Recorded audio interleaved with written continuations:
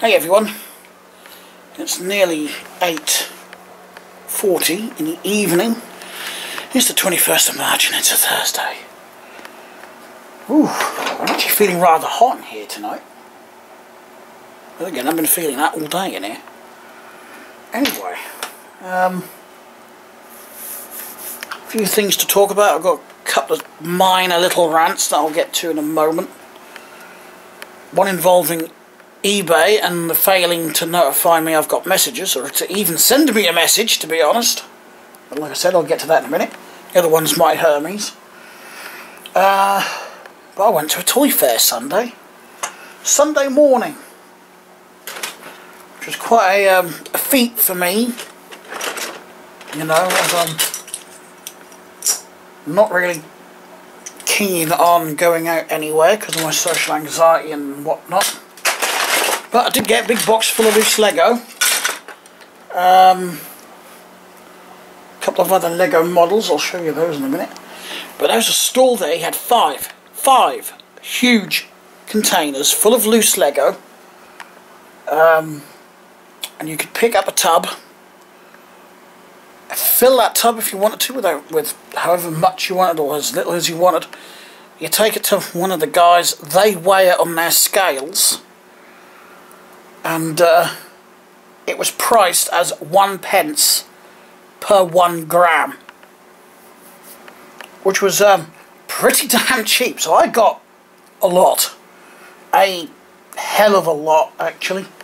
So I've got all of this in here, an absolute ton of it, various bits and pieces. Plus, there's twice this much here, but I have sorted through most of it. I got a 1967 Ford Mustang Fastback from Dinky for £4. The guy selling these was selling these Dinky cars. He had all sorts of makes and models there. It's actually a Matchbox one.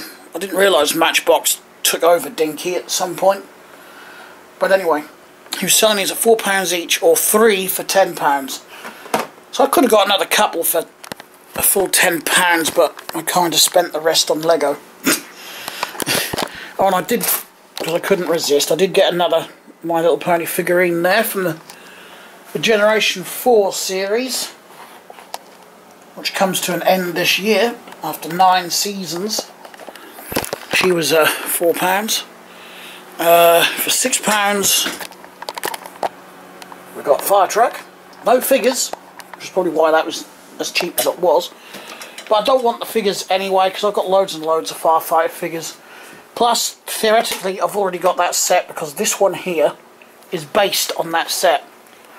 I took the ladder off, basically, and built a box on the back. So I bought that one, so I've now got the actual set as well. Moving down this way, I've got these. That's not how they were when I bought them, but these are from a 1975 train set. And this one was another wagon like that someone had built on that. That was incorrect, it should have been this. So I have actually restored that to how that should have been, piece for piece. That's 100% accurate. So is that, and so is that now. This one was actually just missing these bits on the roof. This one had a line of yellow brick going around it, so that was actually built incorrectly. But basically corrected everything and returned this one back to the wagon that it was meant to be. Which really wasn't that difficult to do these, to be honest. So I'm happy with that either way. And I've also been working on a new build, which is over there. The engine shed for my trains, where all the repairs and servicing will be done when it's finished. The building has come to a temporary stop because I haven't got the roof parts that I need, or the parts to finish the interior, so sort of an open top building. It's got 2 walls and that's it. So yeah, I've been busy tinkering with Lego at least for most of this week. I did help my stepdad put carpet down in my brother's bedroom. And I can't remember if I mentioned in the previous video, but because my light switch for these floodlights was on here, I was trying to figure ways to get a wire across here without it being a trip hazard, so I could still, you know, use my floodlights. And then 2 days ago it finally dawned on me just to move the frickin' light switch. So that's all I did. That way I haven't got to trail the wires across here, have I? And I got rid of the PC power supply and just changed it for a 12 volt power adapter. Some 12 volt 1 amp. That should be okay for these floodlights. It has been so far, so I don't think it's been getting too hot. It's been getting hot because that's what power supplies do, but not ridiculously hot.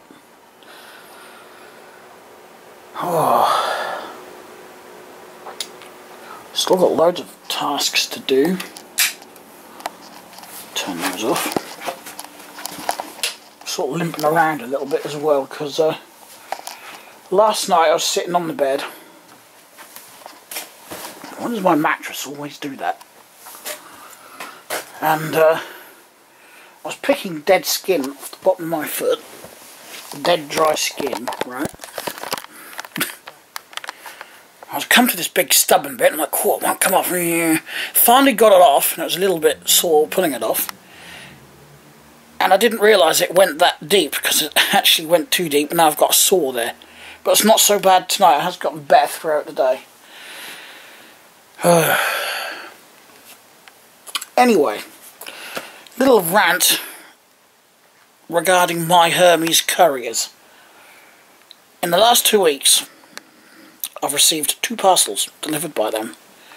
Both of them have been squished. The other one I've actually put in the bin, but here's one of them, look. You see it's been squished. 2, 1, once in a blue moon, I could actually understand, because accidents do happen, you know. There's always a chance that someone can be clumsy in the bloody warehouse and drop them, or drop something on them. You know, or something gets knocked over onto them. Which is the main reason they do recommend that you pack your items well. Which is why I always make sure I pack mine well. You know, to give the item a chance to arrive in one piece. The only thing I don't like posting is something that's breakable, like glass or ceramics or, you know, mugs and things like that, because I'm always worried that they're going to get smashed. Anyway, this one actually puzzled me when it turned up, because I haven't ordered anything, I haven't bought anything. But it turns out it's a return I didn't know about. See, the buyer returned the seat post. Because I went and fudged up basically and got the diameter of the post wrong. So that's my fault. So, but if I'd known he wanted a refund and wanted to send this back for a refund, I would have done it and he wouldn't have had to open a case. But I didn't even know a case was open. I probably would have if I checked my emails, so that part is my fault. But usually, when you log into your eBay account, there's a little bell thing up there, and that's your notifications. And usually when you get things in your inbox, your message inbox, you know, you'll get a little notification thing up there. I got nothing. My camera shut off. I apologise for that. Stupid thing. Anyway, yeah, I got nothing. I had no idea eBay had been sending me messages in regards to the case that had been opened. And when I looked, because obviously I went and had a look at the case, it's been closed now, because the item was returned and obviously the tracking said it had been delivered, so eBay's done all the necessary refunds, blah blah blah, so I just owe eBay the refund for that, which is a bit annoying, but can't do anything about that. It is what it is. Anyway, but when I was reading the reasons the buyer had opened up the case, it actually said he'd sent me a message and I hadn't replied. But I looked at my inbox and there was no message from him. The last one I got, and I've got the screen cap for this, was 7th of March. There was nothing after that saying about a refund. If there was, I would have said, yep, send it back and I'll send you a refund. Not a problem. You know? But for some reason, that message never came through. And that's not the first time that has happened on that eBay account either. He'd sent me a message before for something, and it just didn't come up. So that is annoying me. It's not happening on my main eBay account. But on my spare one, it seems to happen quite often that messages just aren't showing up or getting through. So I'm not going to say the guy's lying, you know, that he actually didn't send me the message.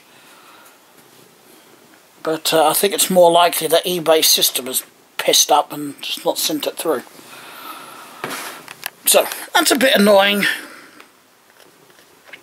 So eBay is going to bill me now for the refund, but I'd rather do that because I actually haven't got the refund at the minute. So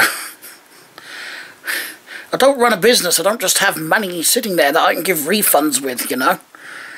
I wish I did, so I didn't have to go through all this, you know.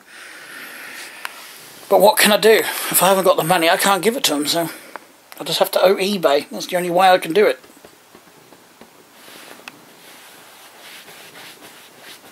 I actually wish I could turn it into a business, you know. So I'd get off my benefits altogether. But I wouldn't know how to start an eBay shop, you know. What would I sell? I didn't have the worry of being able to sell enough to, you know, pay the bills and whatnot. Storage for the items would be another problem.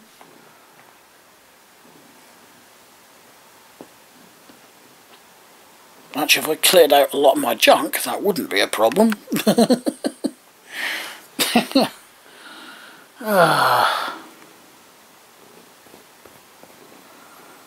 But to be honest, I wouldn't want to be a seller of, you know, cheap Chinese crap anyway. Because there's a lot of UK sellers, you know, that do that. They buy their stock in from China and then sell it over here. But I really don't want to be one of those sorts of person. I'd want to sell something that's good, you know, good quality, even if it's used. Like this seat post, something that's in good condition, good quality, that's not going to break, you know, 2 days later because it's cheap shit made in China. So,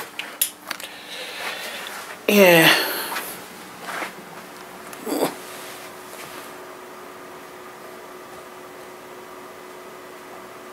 Because I have to admit, piss off fly. I wonder what the hell that was on my arm. It was a fly. Anyway, as I was saying, I have to admit, I actually find it embarrassing to admit, you know, I'm on benefits. I'm on employment and support allowance because of my Asperger's syndrome, so it's not direct unemployment, or universal credit as they call it now. But still, you know, when people talk about jobs and things, and all I can say is I'm on benefits, not doing anything. I just don't like it. You know, it'd be nice just to say, well, I do this for a living, you know. But with Asperger's syndrome, or autism as it's commonly called now, because I've done away with the Asperger's diagnosis, everything is just made so bloody difficult to do anything. Especially if you've got the wrong end of the scale like I have.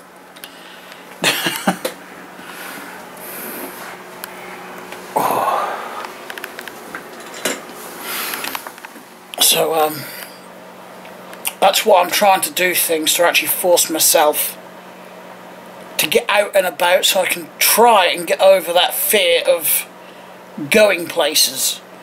You know, getting in the car with mum, my stepdad, or my brother, or a friend or something, you know, and going to Norwich for the day, or even going further than Norwich. I don't know what went wrong. When I was a kid, I used to go on school trips to Norwich, with no, London rather, with no problems. I've been to France on a school trip, no problems. It just seems that when I left school, that fear started to get worse and worse and worse. And it's just got worse over the years to where I feel I wouldn't be able to sleep the night before due to anxiety, and that in turn can upset my tummy, so I'm then worrying about where the nearest toilet is going to be, which then makes the anxiety even worse and my tummy upset even worse. You know, I just feel like I've gotten myself into a vicious cycle here, and I don't know how to get out of it. Because I do miss going places, you know, I do miss it, you know. My mum would say, do you want to come with me to go to Norwich or something? I'd be like, yep, let's go. Nowadays I'd be like, oh no, I don't want to do that. No, I don't want to go there. And I do miss that, and I do hate that. But like I said, I don't know.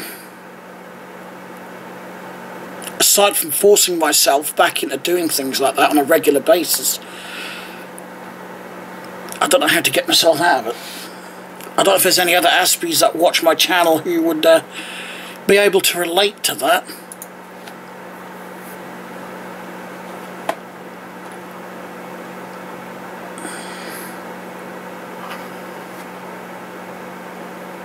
I thought it was.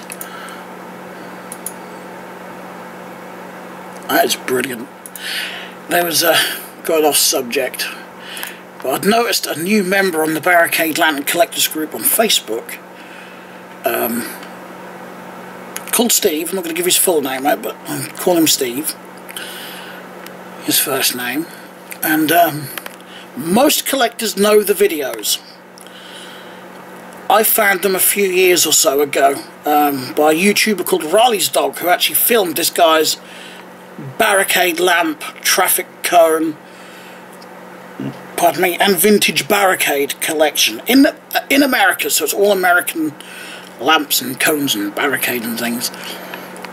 And this new guy by the name Steve had been posting similar things to these groups. He's a new member, and I was like, I know that face and that profile pic. And I looked at one here and I thought, I know that garage door as well. So I actually asked, I said, you know, are you the same guy from the videos? And that Riley's Dog had filmed a few years ago on a, you know, a rather large collection of barricade lamps, and he's just said, yep.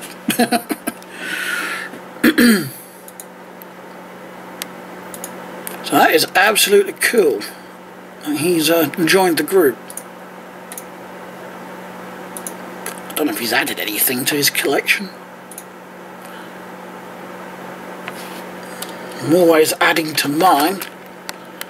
I've got one that I won't get till August because it's currently in Australia. So there's an Australian collector over there. He's bought me a green version of a lamp that I've got in amber here that I bought recently.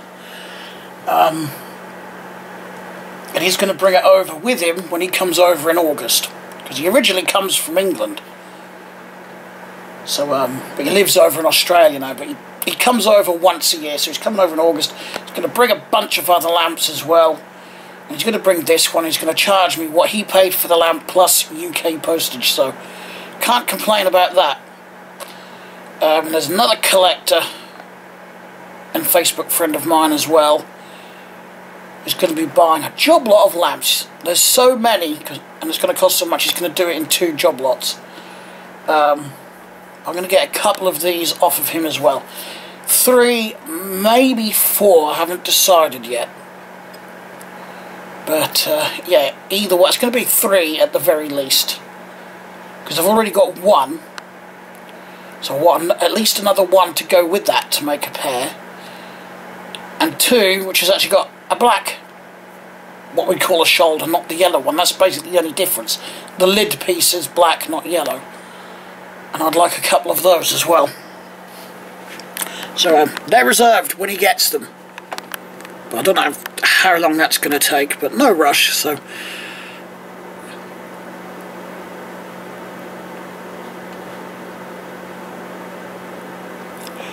Oh, here we go.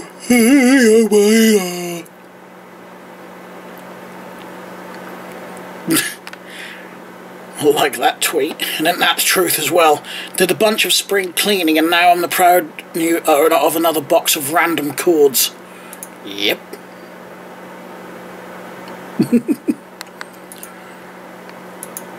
I actually do have a box of cords. Actually, I've got several boxes of cords for various different uses.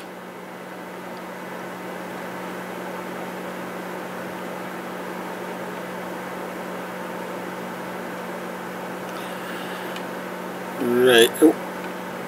A friend of mine's been messaging me. He probably thinks I'm ignoring him. I'm not, I've just got the camera on. I've got this annoying habit of just disappearing away from the computer without telling anyone. And that must really piss my friends off, because then I don't reply for ages.